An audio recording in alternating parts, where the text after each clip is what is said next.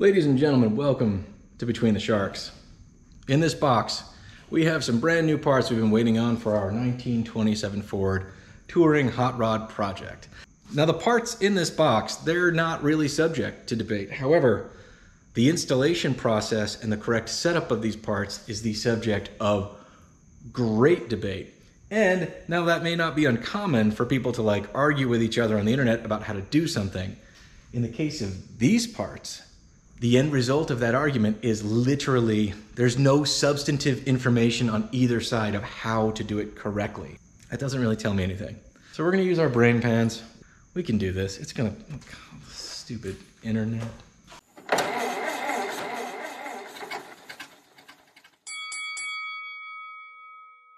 Now, if you're the reading type, you probably know from the description just what we're dealing with today.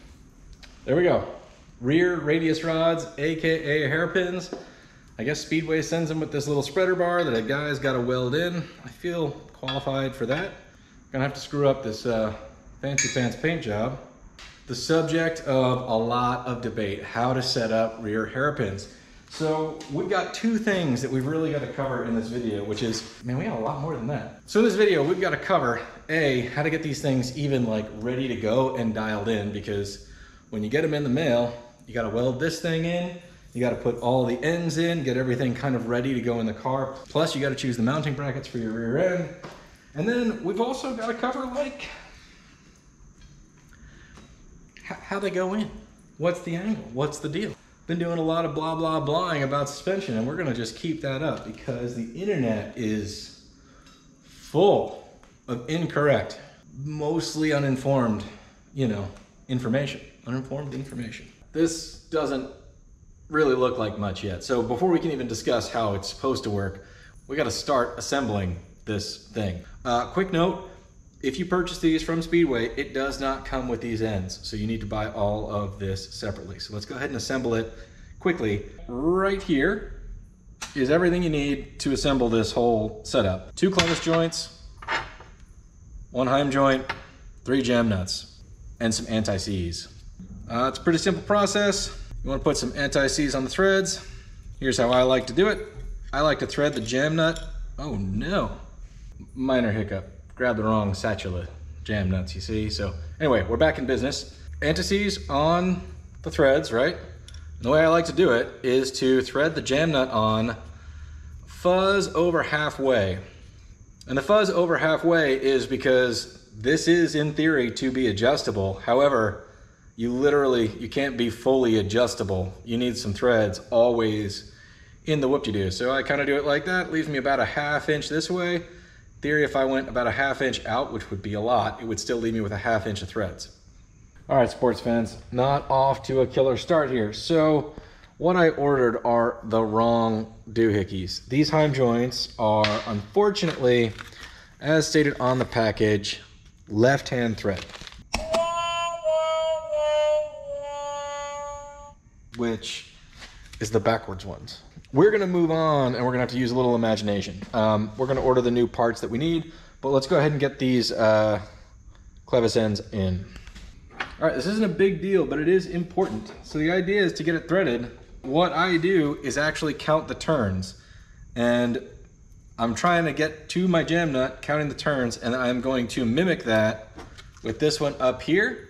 And I'm gonna do that on the other hairpin that we still have to set up. That way, my distance from these ends down to the front of this thing is gonna be the same on not only the top and the bottom, but also both units. So if this is your first go at this, I usually put a screwdriver through here and give them a spin. Now you will find that with these things being freshly cut, like this is drawn over mandrel tubing that they've threaded on the inside, it can get a little tight. So what I tend to do is work it ultimately back and forth so that there's minimal resistance, because you don't want to just keep going and pushing whatever you're pushing through. Now that we've got these guys in place, we need to weld in our stiffener. The important part right now is that this distance stays correct. In theory, I could weld this too far in and spread our hairpins out. I could weld it too far back and pull them together. What I'm going to do is leave this like this, slide it till it fits, we'll grind everything down and we'll weld it up because we're already here at our welding table.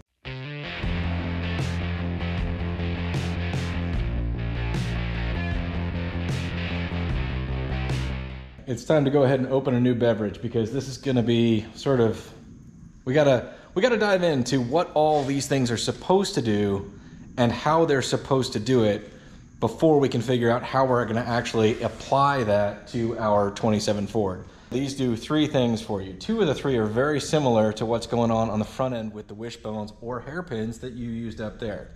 The first of those is they locate the axle square to the frame.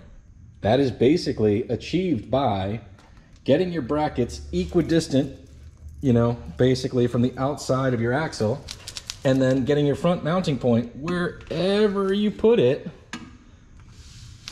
being the same distance on both sides, thus making your axle perpendicular to your frame and keeping your back wheels straight going down the road. Just to drive home the point, we've gone over this in our wishbone video, but basically our mounting point from our axle back to the mounting point of the heim joint is equal on both sides, thus squaring up the front axle. We need to come up with a similar predicament back here. Brief addendum to step 1. It does locate your axle to keep it square. It's also going to locate the pinion up and down to set your pinion angle and keep it in place. But just small note, we'll get to that. Number 2, we're gonna skip over because that is the real doozy. That is allowing for the suspension travel, which is very much like the wishbones. And we are going to dive into that in just a second. But we're gonna go ahead and skip to 3 because that's really easy to digest. Number 3, prime example, right? I'm gonna rotate this wheel, but watch how everything moves. I spin the wheel backwards, the pinion's actually rotating up, the yoke is actually moving. This is Newtonian physics at work. So there we go. The basic idea is an object in motion will stay in motion unless it's acted on by an equal or opposite force, and an object at rest will stay at rest unless acted upon. You have got to keep this from rotating in order to make that rotate. Once this bracket is welded onto our housing wherever we want it, and the front of this thing is mounted via heim joint to a fixed point on our frame, if the axle tries to rotate either up or down during acceleration or braking or going in reverse or any of those things, if it tries to rotate down, it's going to apply the force down this rod to our fixed point. This is going to resist that motion, plus this bottom piece will actually be an extension, which is extremely strong, meaning it's going to have to try to pull that bottom rod backwards to rotate the axle, thus keeping our axle at the right angle anytime load is applied, forcing the axle to try to twist or turn because of the power coming down the drive shaft trying to turn the wheels, until the point of least resistance is the wheels, and the wheels are going to move and you are going to boogie that way. I think it's time to investigate and deep dive into number 2. All right, so we're back at the front of the car again because people seem to get the idea of split wishbones. They accept that it works, but they don't really understand it. So hopefully our last video clarified that. But stock wishbones were joined at a center point with a ball pivot, allowing everything to rotate from a center point. As soon as you split the wishbones and move them out to the edge of the frame, the further out you get, the worse it gets. Meaning, as one wheel goes up or down, you're kind of forcing a twist in a little bit of everything. That's why you have a heim joint. There's probably a little twist in the wishbone, and there's probably a little twist in the axle. Now, that said, it seems to be an accepted fact that these I-beam axles can indeed take that twist just a little bit and flex just enough to allow the system to work. There is an issue with tube axles up front, and that issue translates to the back, meaning tube doesn't twist, which is what we have in the back. So we got to deal with that. So now we've got to understand the misconceptions to understand what we're going to try to do here. For example, I have just put these things in parallel to each other because a couple of things contribute to this idea. The first is that the brackets that they sell only fit this way. You actually have to grind them down to get them to turn any other which way. The other thing is that most of the writing on rear suspension setups, hairpins, ladder bars, or whatever, are really smart articles based on drag racing. The problem is, we're not building a drag car. We're building a street car. And there's one spectacularly huge difference. So in a drag car, the idea is to keep both wheels on the ground, firmly planted, driving the car straight forward, right? On our street car, we need the wheels to be able to lift independently of each other, right? We need to be able to turn into a burger stand, hit the curb kind of, a little bump that goes onto the burger stand parking lot, if you will. And one wheel's gonna hit it first, so the whole axle's gonna have to rotate this way. We can see here with our mock-up, just eyeballing it, granted, we will have a heim joint at the end, but there's our rotation. Your pivot point is going to be the center of your axle, meaning the further out you go, you're also working on an arc, kind of going this way. If you have a fixed point in the front and you are totally perpendicular to your axle, as your axle tries to rotate, well, it's not going to twist your axle tube, that's for sure. This whole bracket is welded. These are fixed points, meaning you are going to go as far as this will go, and then you are going to start bending something else. So you're either going to start twisting your radius rods, or you're going to be applying force to this weld, or all of the above all at once, because this thing wants to keep everything in a straight line. In a racing setup, the binding that happens by them being parallel is actually an advantage because it forces the axle to move as a unit up and down together, mostly forcing the car down. So for traction, it's better, and drag strips are generally flat-ish. But for your street car, that binding is kind of bad news. Will it work and put you in a ditch like everybody says? No. And you know how I know? Because there's a bajillion hot rods that have been on the road with hairpins or stock radius rods or whatever brought to the outside of the frame that have driven miles and miles and miles and miles, and I'm sure that the forces are working on things, trying to break them and slowly making them more brittle and working away at the welds, but it's not going to implode, right? But we can do better than that. Simply rotating these things towards center, which is really the center line of our pivot point where our wheels will rotate, eliminates some of the binding. Let's just say reduces it. Now there's a misconception in here too. So now's a good time to talk about why we're in this mess anyway. And the reason we're in this mess is we're using a transverse rear spring, a spring that goes side to side, and an open drive shaft. We are eliminating the torque tube, which was designed to deal with this problem. And we're doing that because, well, we're using a different transmission and a different gear ratio rear end, and we're looking for a stronger rear end, and all the reasons that this has to be eliminated, but we're still using the spring setup because that's what the frame likes, right? If you have leaf springs, this isn't an issue, right? Unless you're in a race application, you want ladder bars and all that stuff to help spring load, but we're not even gonna get into that stuff. But what I'm saying is, this is a problem created because we're eliminating this. So here's where the misconception comes in, right? So people suggest you should mimic what these radius rods are doing, going far out on the axle, meeting as close as possible to a center point. And they should, but that's not what these things are doing. And so I guess it's fine to come to the right conclusion the wrong way, but let's just talk about what the whole system is. So the thing about the way these work and why they're called a torque tube is the drive shaft actually runs through the center of that and spins on the inside. The outer tube is really to handle the torque, meaning it's got a single pivot point where it meets the transmission. It's a solid tube bolted to the rear axle, and that is what resists the axle spinning when you apply the gas. Basically, it has this huge lever to counteract all of our Newtonian physics that we were talking about. So this one thing allows the up and down travel and the rotational travel for the rear end, for the back wheels to go up over a bump one at a time. These guys have nothing to do with that. These guys are adding reinforcement back to the torque tube so that as one wheel grabs and the other doesn't, the axle stays square. That's all they're really doing. So what I'm getting at is this is not, nor was it ever, a pivot point. All of the pivot points are up there.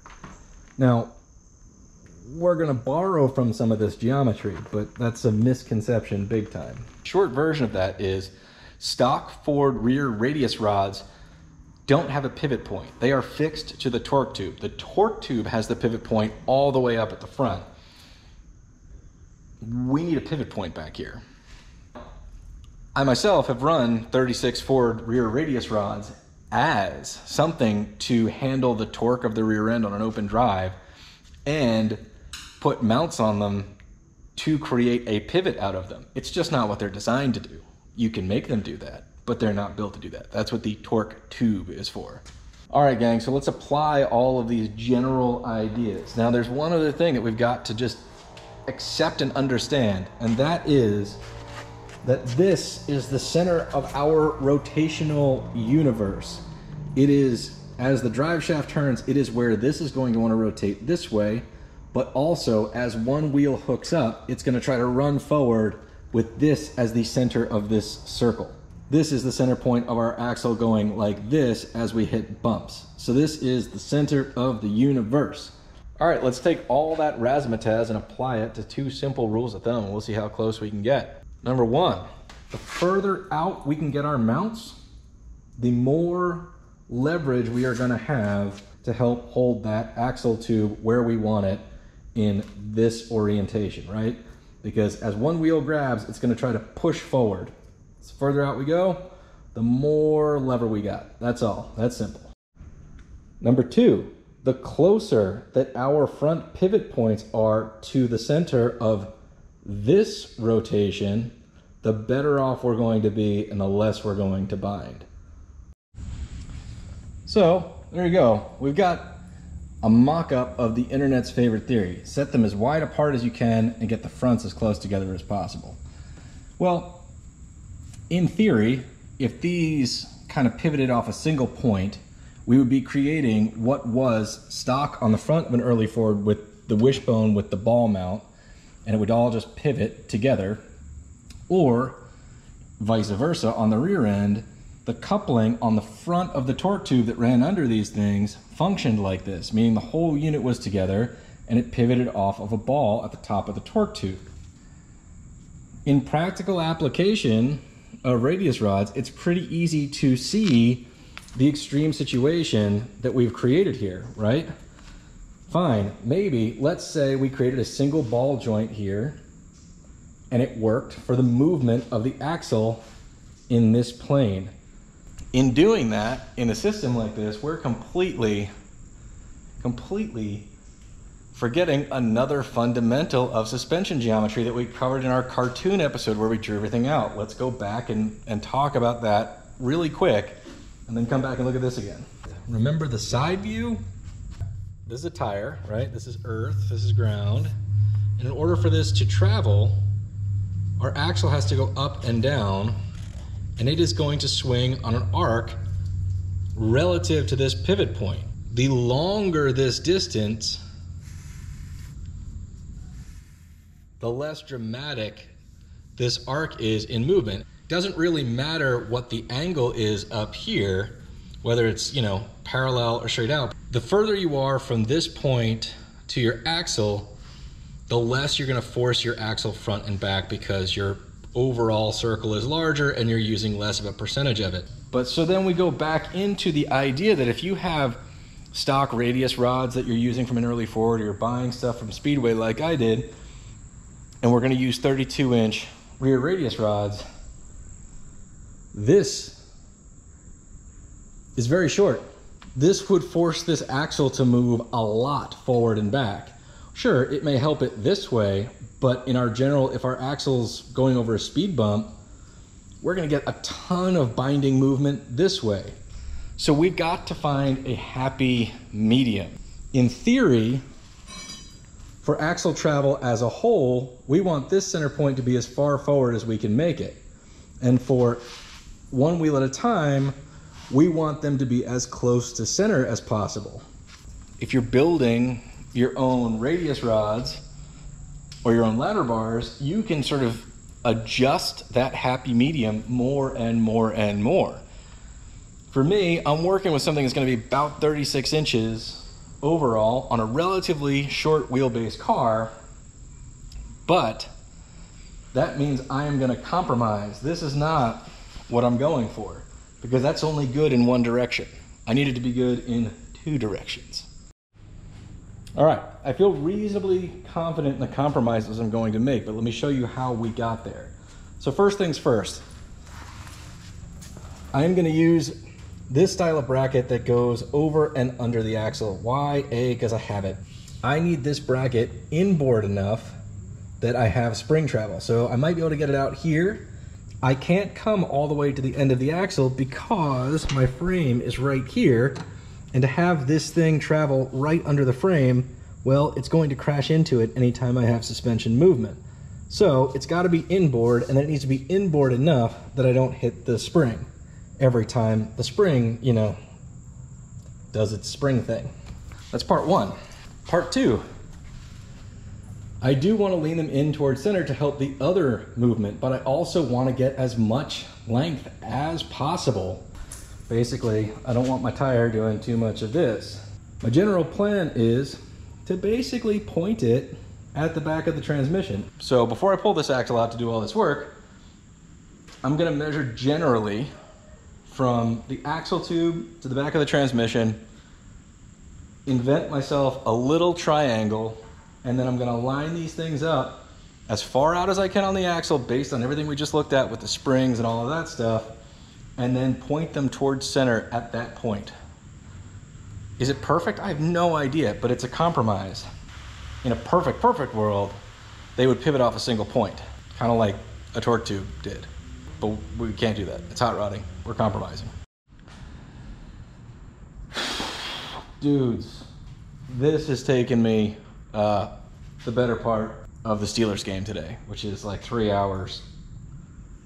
Good game though, insane, ridiculous game. Anyway, I'm gonna go through all of this because there's a lot to cover. There's a lot I'm trying to do with this to make it right.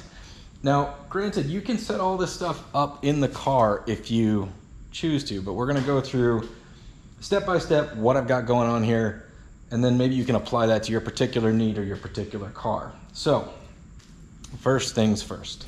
Generally speaking, I'm deciding on the width of my brackets, meaning the outside edge of my radius rods is based on a couple of things.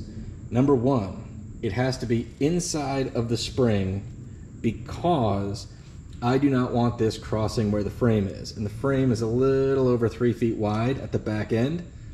So I've got to be inside of that. In order to be inside of these are actually right at 3 feet. So that's where that puts us. Now, if you have the brackets that drop down below the axle, it's not as much of an issue. I have those on the Mercury. Like I said, check out the Mercury video if you want to see that stuff. But these are going to work for me just fine. So if you're looking down at this, I decided to pretend that they were going to intersect right around 4 feet out from my axle tube, which is roughly where the back of the transmission is going to be, roughly. Now, I'm basing that to pretend that these are longer to keep the axle this angle of rotation, so like as the axle bounces up and down, straight up and down, to keep the push and pull of this radius, you know, further, put that radius further out. I think that I still have more than enough of this angle to keep it from binding, as opposed to if they were parallel. I'm deciding that my best bet is to keep the center of my hairpins even with the center of my axle tube. That way, at neutral, in theory, I am at the center of my travel for up and down a tube. In fact, if you've got a kick up or a Z, I'm saying it again, you probably want the brackets that hang below your axle. So now that we've got it lined up and it's pointing at our center point, I'm gonna pull it here, I will explain this whole contraption in a second. That leaves me roughly a foot between the front of my radius rods, which is more than enough for my drive shaft to cruise on through. That's gotta happen. Must be so. my choice to pull the rear end out was based on a lot of things. Measuring with the car body on was going to be a huge problem. These measurements are kind of a big deal. They don't have to be any specific number, but you do need symmetrical. And if you have watched this channel for any amount of time, finding reference points and pulling diagonals and symmetry and all of that stuff, I go through that in every video. We'll go through how I did it here. But to me, this was a much better way to be accurate. And I felt pretty confident that I could set this up outside of the car, move it into the car, and actually still be in good shape, probably better shape than as if I had tried to do this all at once in the car. Now that said, once I get this all set up, I'm gonna build a cross member to fit this. I have eyeballed it to make sure that I have more than enough room, but I ordered the wrong heim joints for the front, so I don't even have those. And when I get them, I think it will be easy enough to build a cross member to accommodate this rig. So what the hell are we looking at? It's a piece of plywood with some marks on it. It's pretty simple. The axle is level this way. Then I braced this guy up to 3 degrees. I also centered the axle on this piece of plywood, on which I drew a center line. I did this, follow along, I measured from the backing plate to the center line, from the backing plate to the center line, and made it even. And then, in order to square everything up, I picked a point on the drum and I measured to where the center point landed here. I measured from the same place on the opposite side to the center point to make sure that my axle was actually square to my center line, not just lined up on it back here and kind of crooked. This is stuff we do in every episode. Then, working from my center line, knowing I wanted to be about 36 inches wide on my brackets for my radius rod, I went out 18 inches, made some marks. From those marks, I snapped a chalk line up to my center mark, roughly 4 feet away. So now, axle's level this way. I have my pinion angle set where I want. My radius rods are set so that the center of these things is going straight to the center of my axle tube, which means they're basically straight out from the axle tube. They're set equidistant apart. And now all I have to do is basically firm up. I'm gonna go off the backing plate to the side of the bracket and on both sides. And then I will be able to use the marks running along the ground here and a carpenter square. I know the chalk line's really faint, but the corner of the carpenter square is lined up on the chalk line. By using the chalk line and this carpenter square, I am going to be able to not only make sure that my radius rods are straight up and down. Yes, I have seen the pictures of people that set them up at a weird angle. I don't get it. That doesn't turn it into a weird 4-bar. I don't understand why you do that. If there's a reason, put it in the comments. But to me, it feels like it'd be helpful when the wheel goes up, but very not helpful when the wheel spins down. So I don't get it. So I'm gonna go straight up and down. That's what I'm gonna do. And I'm gonna line up off my chalk line here, and I'm gonna line up off my chalk line there. And that should get us, to a point that's pretty symmetrical off of center. Exactly what the angles are, it's totally calculable, but that's not the point, right? I know where they're headed. I kind of know where they're going. It's based on the length of the car. It's based on some general assessment calls of how I think this is supposed to work and the forces that are at play here, right? We've been over those the whole video. This is just how I'm gonna tackle it on my project. This is about it. I don't know if this is genius or not. Obviously, we are not working with a frame table. We're working on a concrete floor, and we're calling that pretty darn close enough for a hot rod. The idea is simple. The doing it takes a ton of measuring.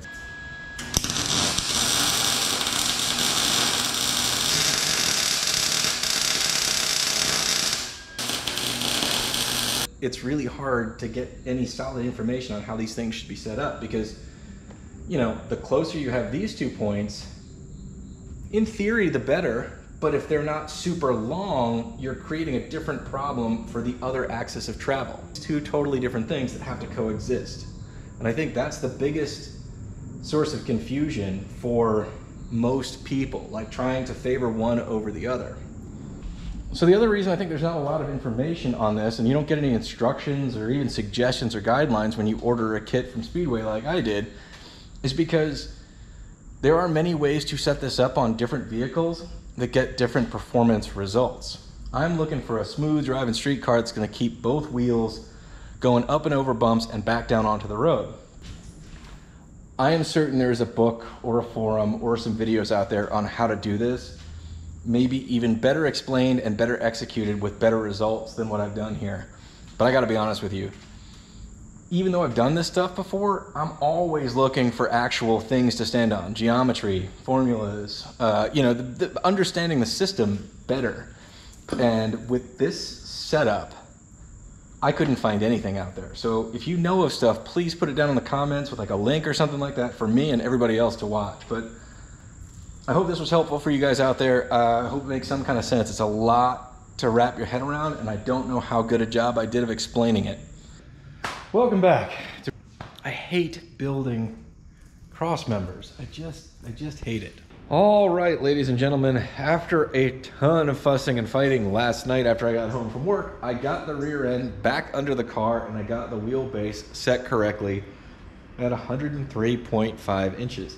The goal today is to build a cross member that will catch the front of our rear radius rods, thus actually locating our rear end and getting our pinion angle in the right place and all of that stuff so that we can move on being that much closer to a rolling chassis. Now, building the cross member may not be all that bad, but in order to build it, we have to be sure that the rear end is in the right place. And in the right place is subjective to your car. For me, I need the wheelbase to end up being 103.5 inches, which is what I believe a Model A wheelbase to be. And no matter what you're doing, you need the rear end to be square to the frame, right?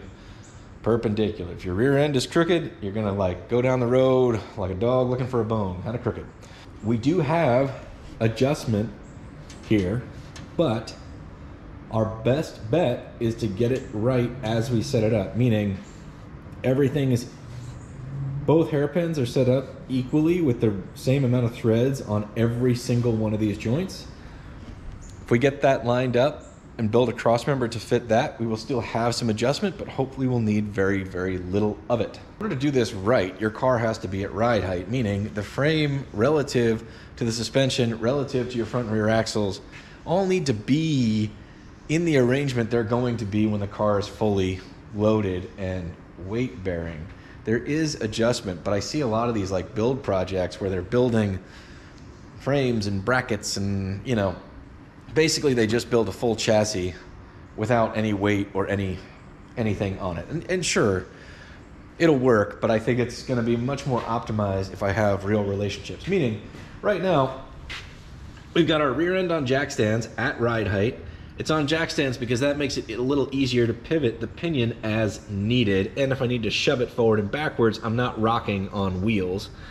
And we are indeed, it's the frame and the body are sitting on the cross member, which is carrying the weight through the spring onto the rear axle, onto our mounts. Are we fully loaded? Nope. We're missing a couple of people and we're missing a gas tank, but it's better than if it were unloaded. All right, so quick checklist. Both of our hairpin radius rods, all the fittings are the same length, meaning they're overall the same length. Everything's threaded in the same amount. They're bolted securely to the rear end, which has the brackets really well tack welded. We are correct on our wheelbase. Through a drive shaft kind of in place to see how much, you know, whatever we would need. I had temporary mock-up brackets on the outside of the frame. We're gonna bust those guys off, and then we're gonna start building a cross member that goes in here. I rooted through the old metal pile, and this is what we got. A piece of heavy gauge. It's probably 14 gauge, 1x2 box tubing. So we're gonna go ahead and get started and turn this thing into a cross member that is going to be clear of our drive shaft and also hold the front end of our rear radius rods.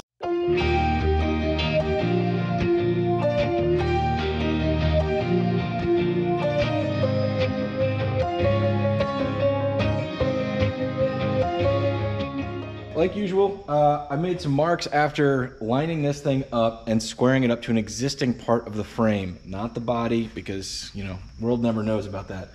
I came off an existing Model A cross member that was in our existing Model A frame, pulled back, made it square to that thing, and I marked against the frame rail here and the frame rail here, and I have some general angle markers and a new center line. This is an old center line when I was going to use this piece for something else. Here's a good time to warn you guys. If you're the types of fellas that want to see this cross member like super shiny and have 250 different kind of like speed holes in it, I encourage you to check out Make It Custom. That Carl Fisher guy is a hell of a fabricator. We differ in style. This thing is going to be purely utilitarian. We're going to make it look decent, we're going to make it strong, and we're going to make it right. We're not going to spend a bunch of time drilling 200 holes that are going to live under the car and just collect water. Like, that is not... Nope. Don't understand that trend. Why did people start doing that?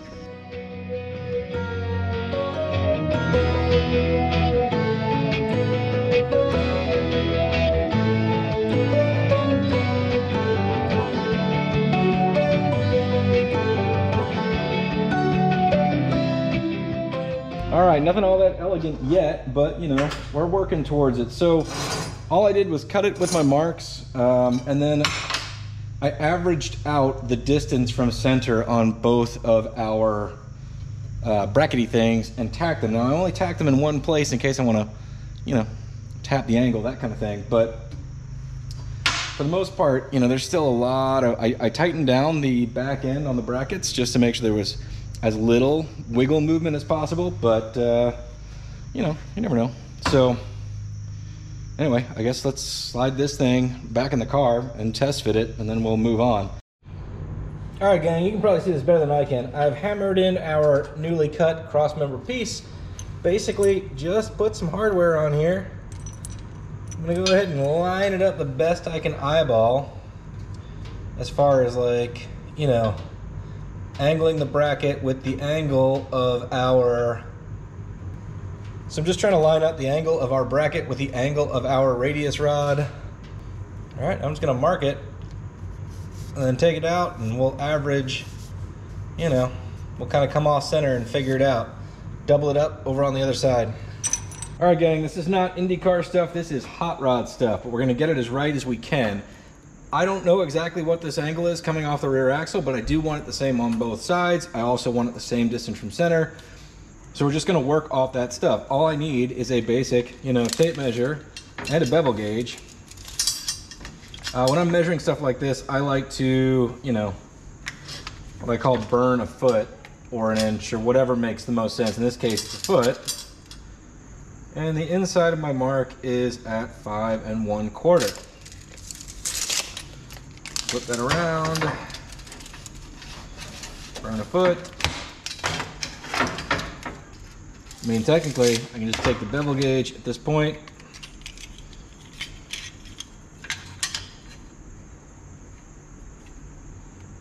Line it up. It's like a $6 tool. Just grab one next time you're at the hardware store, fellas. Flip it around. Inside of my line, marker thickness. That's the basic idea. Let's just double check, make sure we're good.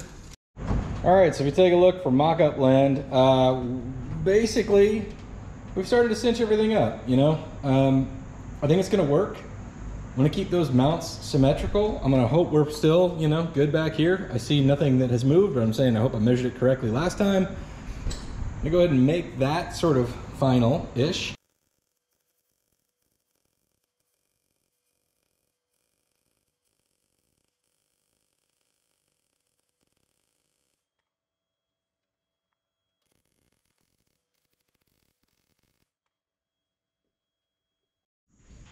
All right, dudes, I threw a drive shaft in there and put it way up on a jack stand. And, you know, even if I lift this end up, it's got more than a 1/2 inch of clearance, and that's way up there. So I actually think I'm gonna be okay, I think.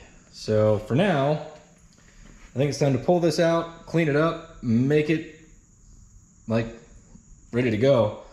And then decide if I want to weld it in or if I want to bolt it in. I think I kind of want to weld it in because bolting it in stinks, but let's clean it up and figure it out after that. All right, so I decided to weld on these little pieces of plate here because they're gonna slide under the frame. That's gonna help keep this level because as this rotates, the relationship of these points changes like significantly. So I figured this way it could stay flat to the frame. At least it'll be even on both sides. We'll final weld it when it's time to final weld it. But for now, let's go make sure it fits. There we go, we're knocked into place. It's time to just triple check everything.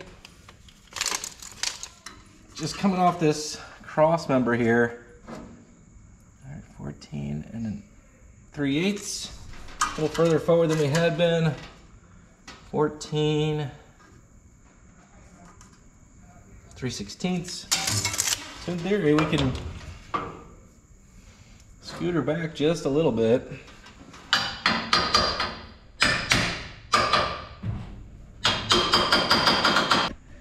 All right, so roughly in place, the pinion angle is at like 2 degrees higher than I want it to be. It's about 5 degrees up, but that makes sense because I thought this cross member was gonna have to drop down 1/2 inch, but that's all right. I'm happy to fine tune that adjustment by making this one slightly longer and this one slightly shorter, and that will rotate everything back down a little bit.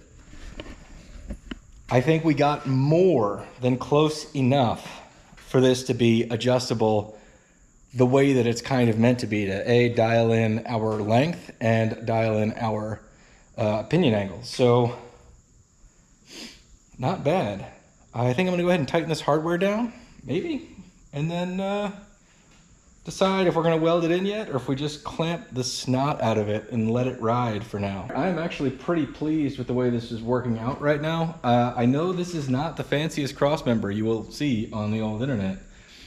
If that fancy metal fabrication is for you, by all means, make your cross members as fancy as you want.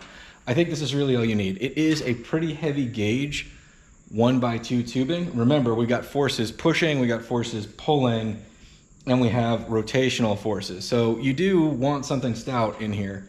If you feel like drilling a bunch of speed holes with a hole saw to make it look cooler, man, get right on it. For now, I'm pretty pleased, so I'm gonna go ahead and tack it in place, and that should be, you know, pretty good to keep going. That will mean that as soon as I can procure some clamps from my rear Model A spring or make some, our back end is a roller. And technically, with those wishbones and those brakes and everything else done, our front end is a roller. I don't quite call it that yet because we don't have any steering components in place, but we might be able to get there sooner than later too. So, but let's eyes on the prize. Let's do some tack welding. All right, it's tacked in place. Before I tacked it, I double checked my measurements, made sure it was square, it was clamped. Like everything else in the rear suspension and kind of front suspension, it's really well tacked, meaning we should be able to shuffle it around or whatever, but we're gonna have to go back over literally everything. There we go, gang. Really, really simple cross member, just locking in the dimensions and the angles and the measurements and all that stuff of what we did previously. We now have some semi-functioning rear suspension, pending a lot of final welding and fine tuning and that type of thing. But you know what I'm saying. Thanks for watching Between the Sharks. Good luck on your projects out there. This is a big step towards a rolling chassis. In fact, we threw some wheels and tires on it, we're pretty much rolling. Now, it'd be nice to have steering set up so that our front wheels don't do all this. So maybe we'll do, you know, dive into that next and come up with a plan because, yeah, if it had some steering, it would be a bona fide roller. That'd be pretty cool. All right, good luck on your projects out there. We'll see you next time on Between the Sharks.